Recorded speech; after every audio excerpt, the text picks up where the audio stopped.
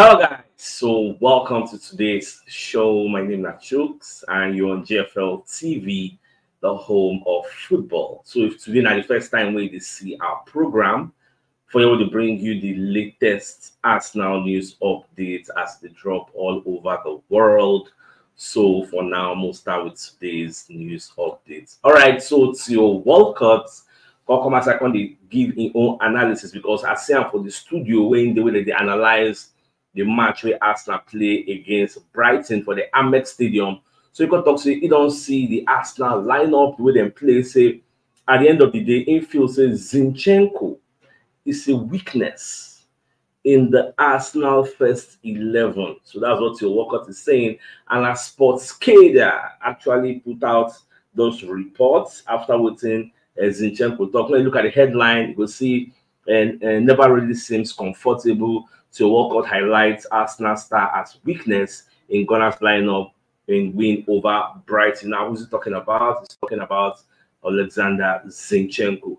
Now, Zinchenko offensively, he did very, very good because upon the look at waiting to work on the top, this is not be saying not be secrets. That's something I believe say every Arsenal fan they are aware. Which was why when you watch the pre-match analysis, what we do yesterday, Baba Saton made a mention of this. So why they not put Kivio ahead of this Zinchenko, because we understand say in they give us lapses. Ever since we know they get that defensive solidity, stability, and balance for the defense. So if you say, oh, you want no weaknesses. But when Zinchenko come back, if we check the match yesterday, there were some instances where Adingra faced Zinchenko 1v1, he leaking like a pot of soup, but you know can't get in scoring boots very, very well. So we escape all those areas. Get so like what Walcott is saying, Zinchenko not really did that for the match, but we just thank God say at the end of the day we still win. I think at some point, and Tomiyasu not even coming to come cover for him, but you know if we blame Mateta because the way we be now, we know if they use Jacob Kivio every day. It is it no make sense. So it's not something this sensible. So we must rotate. So it is either Zinchenko is playing, or maybe Kivio is playing, or Tomiyasu is playing. Now, so it will be till season go end.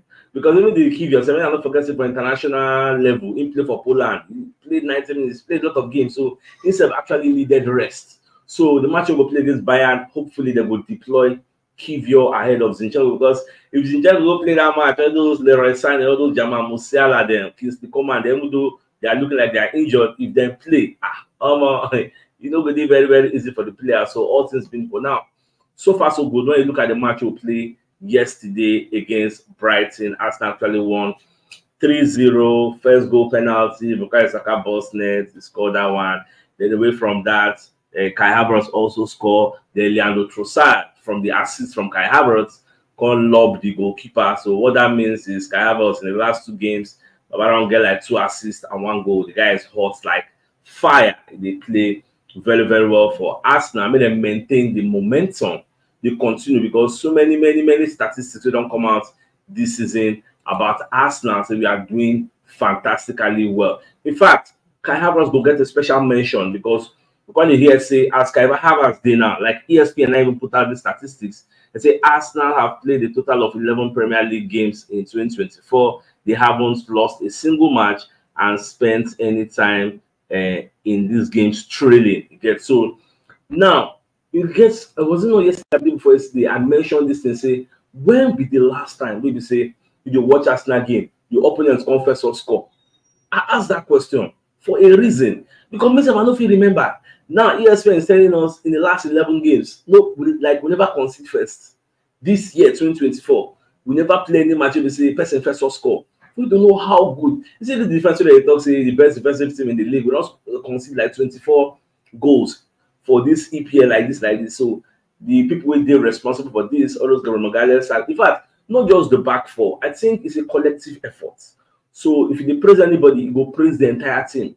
Because Saka said they track back. Martinelli, if he's playing, he tracks back. Gabriel Jesus is playing, he tracks back. Shinaka Havas want to talk about attack or defense, so he did there. He play fantastically well. So like some people, they enter my DM, they talk, this is a fine time to be an Arsenal fan. So we just see how things they unfold in our favor. All right, so away from that, so Craig Burley will be one of the pundits at ESPN. So instead of say Kai Havertz is doing for Arsenal what Chelsea hoped they were buying.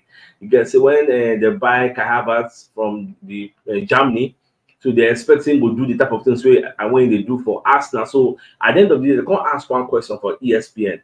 Say since Kai Havertz left Arsenal and left Chelsea, come Arsenal, come transform, come they perform like this, is it safe to say Mikel Arteta has really developed him? Get Steve Nicole brought an alternate argument, say Mikel Arteta actually bought Kai Havertz to play the number 8 role, but as you know, work that experiment did not work. Because they play him as a striker. Say Arteta won't talk saying buy Kai Havertz as a striker, but you don't need to be told that Arteta said it's one of the reasons they are bringing Kai Havertz is because of his high level versatility. And if you are talking about versatile players, he can play left back, can play number 8, he can play attacking midfield, he can play top 9, he can play false 9, anyone we want. So that's one self now part of the things we then see. We make them get them. Even if you go they extend the argument because if Kai Havertz continues like this till the end of the season, say Arsenal if you don't buy another striker because they will look and say, why would you go and spend 100 million on the Seaman or somebody else when we have Kai Havertz? Where they did that argument. That one I just Steve Nicole. I don't think Arteta is going to be thinking that one.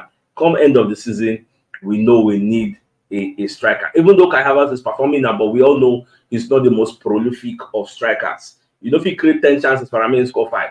Okay, so it's not that prolific, although they chip in your own contribution. So let's just see what the future holds. Okay, I just happy to say most of all this ESPN bunch, should be say they follow criticize Kai Havertz. At the end of the day, them not only testify, say the guy they play very, very well. And that is the reason why Kai Havertz at the end of the match, when they interview him, because they talk say they try to prove in haters wrong. In fact, Talk Sports can't do a story on that on the guy. Because they say Arsenal star Kai Havertz laughs at his haters after reaching personal milestone at Brighton. Now, what is the milestone? They say ever since this guy come for the EPL, his personal best for a season now 8 goals. We don't score for Chelsea, but at Arsenal he has amassed 9 goal contributions. For that reason, this is his ever best season in the EPL. For that reason, Babakon is very, very grateful for Arteta who actually stood by him. He gave him the chance to actually do his best, because many people remember what happened when he first come Arsenal, how people they really caught in neck, but now they very, very grateful. And myself, I did very, very happy because I know I'm one of the strong advocates. Even so many members of our community, we're also strong advocates of Kai Havertz. At the end of the day, we have been vindicated. We have been justified for our immense, unwavering support, unconditional support of this player. And that's what it's supposed to be. That is why we are fans. If other people castigate the player, you offer him support, because that is our own job description. We are here to support the players. All right, so moving on for the post-match press conference, they interview Roberto De Zerbi. So De Zerbi said, come to talk about the match. So he was of the opinion that they played well until the second goal will then concede. Say they don't really shoot enough to score. And I don't know how many of you are aware, say Arsenal end Brighton 12 games unbeaten run at the Amex Stadium. Because like Arteta said after the match, Arteta said, this ground where you see the Amex Stadium, it is a very, very difficult place to come and take 3 points. Brighton never lose here since August 2023. For you to know, say, they're very, very easy. The thing is, when they do this is when they go tough grounds on paper, go there, scatter that ground. Okay, so that's something we don't really do this season, and I'm very, very happy. Some will continue. Even said De Zerbi become the talk another to say they missed a lot of players, like I told you. Mitoma know this, so the match gets many players, but once they don't sell, so many players. Ivan Ferguson missing. Like you mentioned, like 5, 6, 7 players. We know they can't say there is no way you will play against a team as good as Arsenal without all this type of players. Even James Milner no day, and you not say you want to beat Arsenal. It's they're possible. I didn't try and bet. Even Enciso, that guy good gone. They get pace, but we still tame them. You get to tame them. Let them say we be like our younger brother. I guess so. Before we don't upon the shine. Manchester City said they go for this Amex Stadium. So I want to even see how Man City want to play for this Amex Stadium, because Liverpool actually struggled against them at the Anfield in the first half. I don't know, these Brighton just lose guard. Liverpool just come back into the game. So Man City, when they go to the Amex Stadium, I will see how themselves will perform. All right, so moving on, deserve never stop there. Back on the top, we knew before the game that Arsenal are the best team in the APR. So there is no shame losing against a team like Arsenal. He said it, that there's no shame. Like when you lose against Arsenal, nobody bites yourself or they fight yourself. You don't say you are losing against the best team in the league on current form at the moment. So what's there? They ask them about the penalty, whether I get any objections on the penalty, whether it was a penalty or not a penalty. Why they talk say the penalty was very, very clear. Even though the bunch at ESPN, they talk say the penalty is not a penalty after all. Tarek Lamptey, his leg touched the ball. But really, is that the argument? His leg touched the ball? You get, so you know, impede Gabriel from moving on to the right. Is that what, well, I was in some kind of bias analysis. They deserve to say no, that clear penalty, no get any objection. Even Tarek Lamptey said no object. The Brighton players not really object. The VAR looked at it and said carry go. Now confirm penalty. And some people talk say no penalty. Anyways, I'm waiting for Gallagher to actually come out and say whether a penalty or no penalty. Most likely that myself will talk. All right, so moving on. So Ateta, they ask him about Kai Havertz for the post-match press conference. So he called it talk say Havertz is having an incredible impact in the team. So the only thing when they ask of Kai Havertz now is maintain this form, keep on this momentum, and all of us are very, very happy to say Kai Havertz not even collect yellow card for that match. So if we hamper him from the next match, so they just keep watching how things they unfold, they go. So I think we've played 32 matches already. So I don't think, even if we get yellow card against us, I don't think it will affect us moving forward. I start to be corrected, but that's what I really think. But I know say now the first 32 games, so you collect 10 yellow cards, they miss 2 matches. So we'll just watch out since they unfold. We are very, very grateful and happy with Kai Havertz when just continue that momentum. Even Bukayo Saka is not left out. Saka, I don't know whether on a day I will say that Saka don't cross 30 goal contributions. Not really cross, don't reach 30 goal contributions. Now ESPN even come outside and let us know this fact. So Saka has got 17 goals and given 13 assists this season, and this is the first time Saka they achieved something like this. So you know that easy. So wish him all the best. May continue, and the next match against Bayern, I expect Ateta to start Bukayo Saka, Martinelli, because that match we need to popo them. I'm talking about that match. So Bayern Munich director that one second come and they talk tough. You know they're happy with what Bayern they do. That is Max Eberl. So this is a report from Goal.com. So the Bayern director admits they have no hope against Arsenal as he tells Harry Kane and co-stars to be ashamed after surrendering 2-goal lead in loss to Heidenheim. Now, yesterday, Bayern they lead this team 2-0. Before you know, the team knocked them 3-2. It can be very, very shameful. We make our director say, the way it be now, see, if Arsenal catch them, see, they don't get hope for where Arsenal did, because I read the entirety of the report. That's the message with that director does say. And you know what is really funny? This Heidenheim, they be promotion team. It just come from Bundesliga 2 last season. So imagine them playing against a almighty Bayern with all their stars, Harry Kane, Jamal Musiala, or Thomas Muller, like everybody that you think is somebody who play for that Bayern. Then they get only say Manuel Neuer no play. Now Utrecht. Now he play, and that one a shit backer keeper, because I see the rating they give a 5.7, which means he did some errors, because I don't really watch the match, but they did, like, they were disastrous in that display. Even Thomas Tuchel had no excuse for them, because he don't really give excuses for this Bayern team a lot. And for what happened to Bayern, many Arsenal fans will come outside. Some enter my DM, some we talk and openly say, oh man, if Arsenal catch this Bayern, they will leave them like a pot of soup, they will do this, they will do that. But mind you, they will really judge football like that. Say Bayern lose against promotion team. Don't mean say if they meet us, it will do that easy. Remember, say we are not familiar with their game. They are also not familiar with our game. You know, they're the same league. So when we meet, it will be entirely different. A different thing we will see.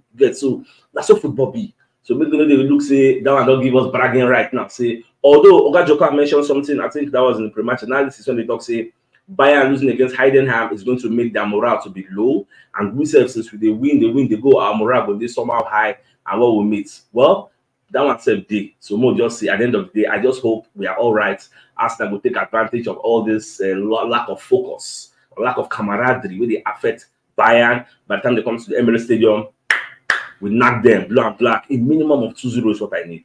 They will take that one, go to the Allianz Arena and see how we'll consolidate, lock up shop. The major thing that to qualify from the round of 16 to round of 8. And we see what happens between Man City and Real Madrid. So let's just see how everything will unfold. Now, Paul Merson will be one of the legends at Arsenal.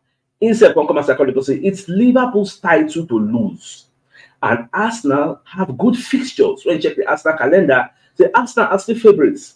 But on current standing, it is Liverpool's title to lose. Now, Liverpool, they play Manchester United today by 3:30 p.m. Again, time they will play today. Every Arsenal fan is going to be supporting Manchester United temporarily for them to help us do something to this Liverpool side. Either you beat them or you draw them, shall collect points. So this is why I thought it's Liverpool title to lose. I know that himself don't see Liverpool calendar. Liverpool have a period where they will play 4 away games in a row. And those 4 away games, Craven Cottage they there against Fulham, Merseyside Derby, against Goodison Park, against Everton. Like, you know, they are easy. They are playing against West Ham away. All this after that one, they will come go prepare for the Europa League, Atalanta. So all these games now potential games will collect points for their hand. So you know they're as easy as people think. We with the fear say, okay, if we go to the Amex Stadium, we might something happen. We go there win convincingly. Like, who would have expected to say that 3-0 will go play? We don't extend our goal difference. So it is what it is. I think now the gap, Man City about 11 goal difference. Then Liverpool maybe like 9 or 8 or thereabouts. So now, so it just be. Now moving on to Danny Murphy. What come as they compare the likes of Odegaard and Beckham, David Beckham. So if they compare them, but also Odegaard say the guy they responsible for everything good when it happen for Arsenal. He sets the tone for everything good. Say now the same thing way Beckham they do for England side, where him Danny Murphy also play for, because he said play for England. So the guy they talk so many good things about our star midfielder. If you check the report, see that the Murphy compares Martin Odegaard to David Beckham after Arsenal beat Brighton. Odegaard, that guy, and he's very, very young. The guy are visionary, the guy are seer. The guy they give me joy. Yes, they give me joy. I just be happy for all this. She not defense, she not midfield, she not attack. Where be the weakness? No wonder Rob Edwards talk that to say Arsenal have no weakness. You get, although I think I try to downplay that statement, but the statement is looking to be true. Say we don't really get weakness apart from what maybe Walker they talk about as Zinchenko. But when you look at things, I don't think we have anything to complain. Even the Sky Sports probably do a report on Gabriel Magalhaes, the way the guy they celebrate block as if saying a goal. Say that shows you how much a clean sheet actually means to this Arsenal side. Because when you see that thing, I spoke about it in the full-time analysis show. I said, look at the way Gabriel Magalhaes, and I don't even forget him with today. When I say him with Saliba, I've been out with that. Him with Trossard. But they celebrate it like say person one wife shot into body, thing hit him, you don't wonder about the pain or anything. Like he was so happy. If you read that Sky Sports report, you can't get where they talk, say the Arsenal bench, the only thing they were saying in the 9 minutes of the game is make sure we keep a clean sheet. Let's keep a clean sheet, because clean sheet now is very, very important. In fact, in the post-match press conference, they were even asking Arteta, say, how come your defenders want to celebrate block? I say they don't say stuff. And then I say, it shows the desire for the team not to concede. Like, they take joy in not conceding. Say, yes, you couldn't breach us, but we can breach you. So now so it be, that's why we are the best team in the league. It's a defense. Defense wins you titles. Strikers win you games. That's what it be. If you don't have a good defense, how do you want to win the title? Look at title winning teams of the old. Go and look at their defense. Look at the era of AC Milan. We have Japstam, Alexander Nesta, Paolo Maldini, and Cafu. Because their goalkeeper Dida. Those people in that era. When you look at the attacking, you have Shevchenko, you have Inzaghi, you have Seedorf and co. But that their defense, they can't check the defensive midfield. You have General Gattuso there. So now so it be for us. Now look at Saliba, Magalhaes, Ben White, Kivior, Zinchenko. Then for that front, put Declan Rice. How do you want to breach that side?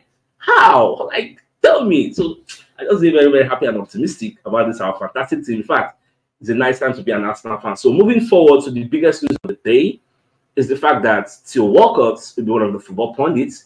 They come outside and say Zinchenko is the weakness in this Arsenal first 11 for the match we'll play against Brighton. I don't think anybody will argue about this. I think it's public knowledge. We all know this. And Sportscaster put out a report about it when he talks, say, Zinchenko never really saved comfortable when I was playing against Adingra with the four in front. But at the end of the day, at least we win. So me as a fan, I know say yes, Zinchenko defensively is not that solid, but attacking wise, it helps very well. They help us add more bodies in the middle of the park. Because when you play against a Brighton side that knows how to keep the ball and crowd the midfield, you need extra body in that midfield, like an extra man to help you tilt the advantage to your own side.